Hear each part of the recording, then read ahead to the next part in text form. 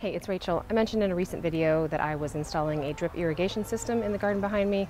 Finished that, thought I would show you guys the full design, the detailed list of parts and specifications, and the total cost of the system, as well as the cost per square foot that I irrigated for anybody else that might be trying to do something similar. Start with what I'm irrigating. I am only irrigating the 10 annual beds in the center of my garden. I did a prior video on how to think about sizing an irrigation system. And in that, I mentioned my total gallons of precipitation I receive every year exceeds the gallons I need for the garden, meaning my perennial plants that I have at the north, east, and west perimeter of the garden, once well established, really don't need much irrigation. I wanted to focus the drip system on those 10 beds in the center, give each of them an inch of week during the growing season. I did want to retain the ability to use a hose to spot water the perennials when I'm establishing new plants or during periods of extreme high heat. I did need that hose to stay hooked up. That was one of my design requirements. I also need the ability to turn individual beds on and off during the growing season because not everything is planted at the same time and I don't want to irrigate things when it's not necessary.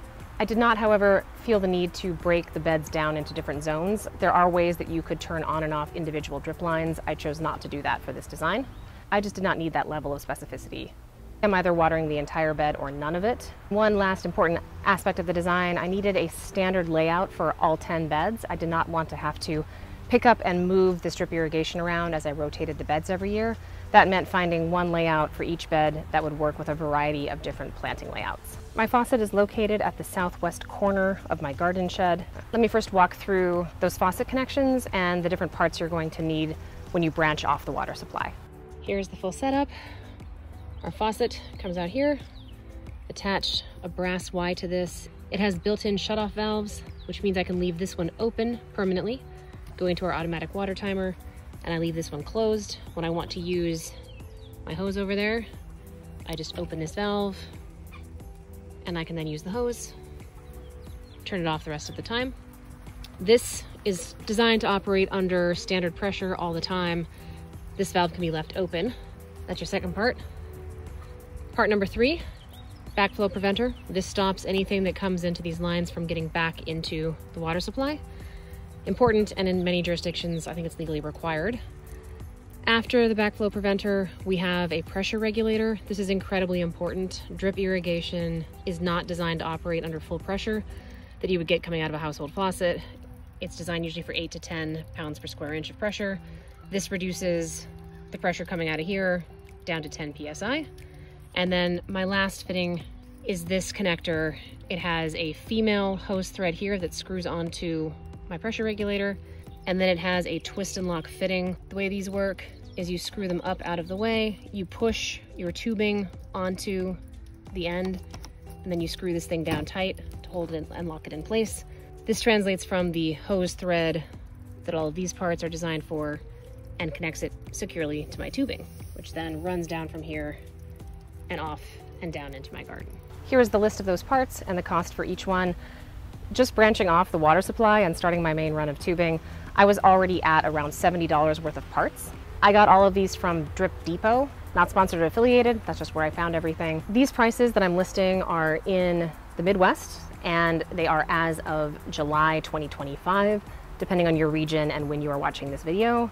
Factor in the cost of living for your area as well as inflation. Now, about half of that was my automatic waterer. This was not by any means the most expensive option on the site. You might be able to find something even less expensive than this. From that hose connection, the main line of tubing runs off the faucet towards the west and then does a turn and heads south down the main center walkway of my garden. I'll rotate the view here so north is facing up and zoom in a little bit, and you can see what that looks like. I did not want that main supply line running right down the center of that main walkway. I didn't want it getting stepped on, and so I offset it off to one side.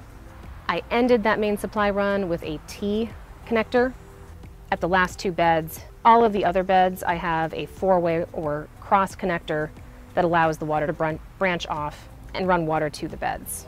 I'll zoom back out quickly, north facing to the right, so you guys can see the whole system. In total, I had 1 T connector at the end of the main line of tubing, and I had 4 of those 4-way connectors for the other 8 beds. That twist and lock connection system that I mentioned when I was talking about the faucet fitting is the system for all of the T and all of the cross connectors. Here we have the T connector. Main line comes down, ends in this T, and splits off to the 2 beds, as you can see here. All of the other beds heading towards the faucet, back up to the top of the garden, are connected with these cross connectors to allow the water to continue down to those last two beds. You can see here my main line running down the center aisle, kind of off to the side, and then these branching connections. Worth noting, I did not cut all these things to size and then come out here and connect them. I laid everything out with one long piece of tubing first, all the way from the back up to the front. And then as I was putting in the manifolds and cross-connecting, then and only then am I going through with scissors, cutting the tubing and splicing in these connectors. And it does mean I end up with little waste pieces here and there, but this kind of like a dry fitting approach allows me to subtly adjust as I go, rather than risking having, as an example, a 20-foot piece of tubing that's just, you know, a foot too short and I have to throw the whole thing away. I'd rather have those little bit of excess waste here and there and flexibility as I'm laying this thing out to make sure that overall I have the final design and the layout that I want. Expanding my parts list to show all of those various connectors and the tubing, I'm now up to about $120 in parts. Quick note, these tubings are not sold by the linear foot. You have to buy them in preset lengths. In my case, I bought a 250-foot roll that was more than I needed, but the next size down would have been too little. The closer that your needs ladder up to the standard sizes of these things that are available, the more cost-effective your whole design is going to be. That's why I ran water off the main line. Let's look at what happens at the beds themselves. I used that same tubing to build a manifold that served each bed, meaning I had 10 of these manifolds in total. Each manifold has an elbow fitting that connects it to the main lines. There's then an on-off valve that allows me to turn the water on and off to each bed individually. You can see the irrigation going to the bed of beans, melons, and squash is turned on, but over here, turn the valve off to stop the water from going into my fallow bed because it just has a terminated cover crop in it at the moment. Each manifold has an end fitting that I can open up to allow the system to drain at the end of the year. That was important because I plan to leave this whole drip irrigation system in place through the winter. Because these systems are designed to operate at a low pressure, you cannot blow air through them to winterize them. By simply removing those end caps on each of the manifolds, the water can run out, and the tubing being open at the end means it can accommodate any water that freezes and expands inside of the tubing. I'll expand the parts list again to show these manifolds. All 10 of them added about $45 to the cost of the system, and I'm running at about $165. We now need to run drip tape onto the beds themselves. Let me show you how you connect the drip tape to the tubing. I purchased a punch tool as part of this design. You use that punch tool to create a hole in the tubing. You then insert a connector. Those connectors have a barb on one side that pops into the tubing, and then they have a twist and lock fitting on the other side. And here's what that looks like once all of the barbed connectors are installed. The L is pointing that way, my on-off is facing up, and my barb emitters are going the opposite direction of the L. So the water comes in that side and then comes out this side. For the manifolds, I had an end piece that I could screw off and remove. The drip tape does not work that way. The ends are rolled up and sealed. You need to close off the end of the drip tape or else water would just flow out the end. I take the end and I roll once, twice, 3 times. I guess it'll roll there. Try and zoom in for you. And then they sell these end caps that you just slide on the end. It takes a little bit of maneuvering. I use my fingernails to kind of push it in from the top. There you go. And you can see my next emitter is now here. You want to have enough tape at the end with no emitter in it. You can't really roll the tape where this emitter is present. You want to have as long of a piece as possible with no emitters to enable an easy, tight roll at the end. I try and cut my ends just short of an emitter, so the next emitter would have been here, and I cut off at that point to leave as much free tubing as I can. All right, I just have to do this about 100 more times. At the ends of the beds, in addition to this being capped off, I do a pretty sharp vertical return against the edge of the CMU to create a further pinch point and help really seal the end. Those are held in place with landscape staples. The staples do not go through the tape, they go outside of it. I've pressed those staples pretty firmly into the ground to again help pinch it off. And at this end, I do use a tape measure to space these out and put them in place. Connecting those barbed emitters to your drip tape is very similar. You take this green ring and you twist it all the way back to expose this end. You slide your drip tape on top. It's a little bit easier than the tubing, it's much thinner. And then you twist the green ring to lock it in place. And this rotates. So you can rotate to make sure your emitters are facing up. Quick hard-earned tip that I thought I'd pass on. Much like the end that I mentioned when I was twisting it up, I didn't want to have an emitter in that area. You don't want to have an emitter in the area as you're trying to slide it onto here. It makes it very difficult to do. You want a nice clean end. For that reason, I would recommend cutting all of your runs of drip tape just a little bit long. And then when I'm ready to install it, I feel around for the emitters and I cut just past one, which means I have a nice stretch here with no emitters in it. And that makes it much easier to slide it onto this end and then lock it securely in place with no leaks. I did decide to purchase a thicker 15 mil drip tape. That has an expected life of about 5 to 10 years. You can buy thinner walled drip tape. If I had purchased a cheaper one, I might be more worried about removing this and winterizing it every year. This left the big question of how many lines did I need per bed, going back to that standard layout I mentioned from before. I don't just have 10 beds, I have 10 beds that are subdivided in half, meaning there's 20 different planting areas. And in many cases on a given bed, I'll have a different layout on the north half of the bed and the south half of the bed. That meant I had even more than 10 layouts that I needed to accommodate. I'll zoom in on a couple of half beds to show you what I'm talking about. Each of these are 32 inches wide, but if you look as an example at my tomato and pepper bed, it is an asymmetrical layout. There's roughly 20 inches dedicated to the tomatoes and then only 12 inches dedicated to the peppers, versus something like my potato bed, where they grow and cover the entirety of it. Something like kale is planted in a zigzag pattern across the bed to make full use of it. And my mixed greens bed is planted in long linear strips, but I iterated and did find one layout that did work for all of these. If I run one line of drip tape down the center of each bed and 2 more lines of drip tape inset 6 inches from each edge of the bed, I figured out that it would work well for basically all of my bed layouts.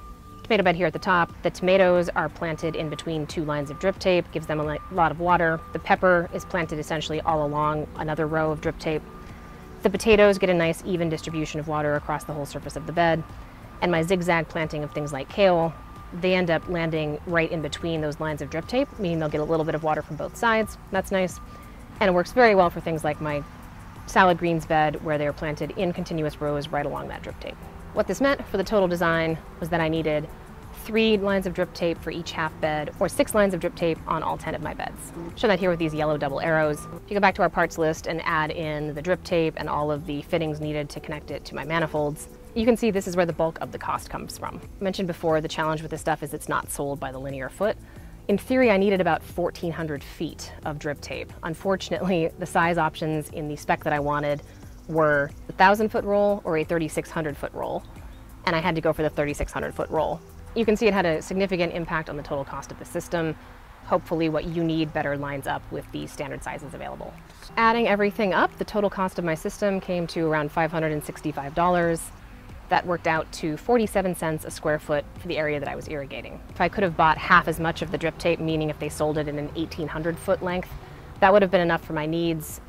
It would have dropped the whole price of this system down to 33 cents a square foot, or roughly 1/3 cheaper.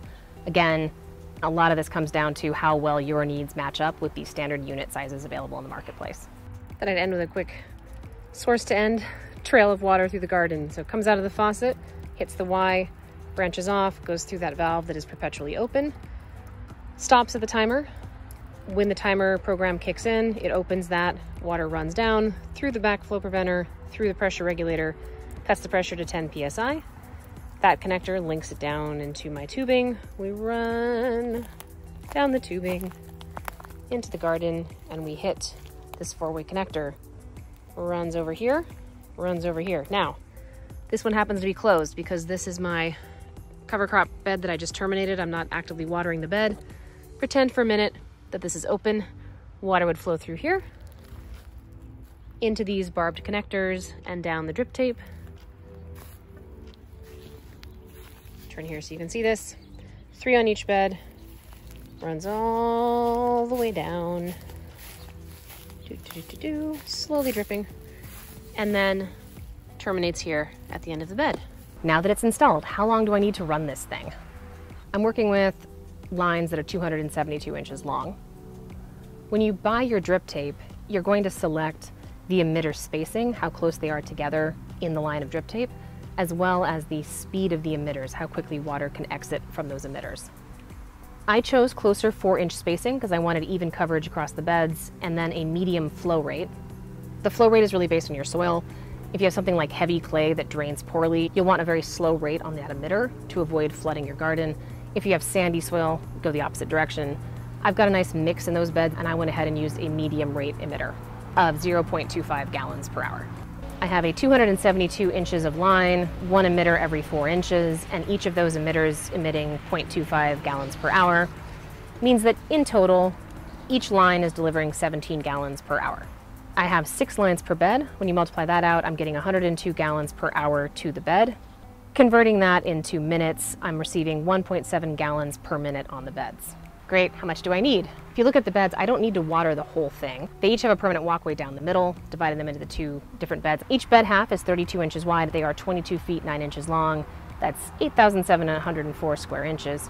2 of those per bed works out to 121 square feet per bed that needs to be watered, or 17,408 square inches. Why am I even bothering to talk about this in square inches? It's because the calculations you're going to run for what you need are going to be in cubic inches. I had 17,408 square inches on each bed.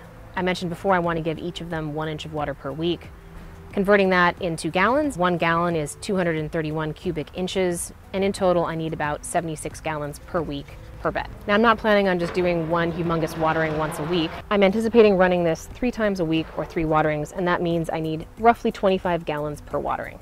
If you go back into the math we did before on the rate that it's delivered at, I'm receiving 1.7 gallons per minute on those beds. If I insert that in, I find that in order to receive the 25 gallons that I need to water them for 15 minutes total. That means I will run this system 15 minutes 3 times a week, and I've set up my automatic timer to do just that. I hope that was helpful for anybody else laying out one of these systems. This wasn't cheap, but for a garden of this size, I felt it was pretty reasonable. And again, if your needs better ladder up with those standard sizes for the tubing and the tape, you could come in much, much cheaper than I did per square foot.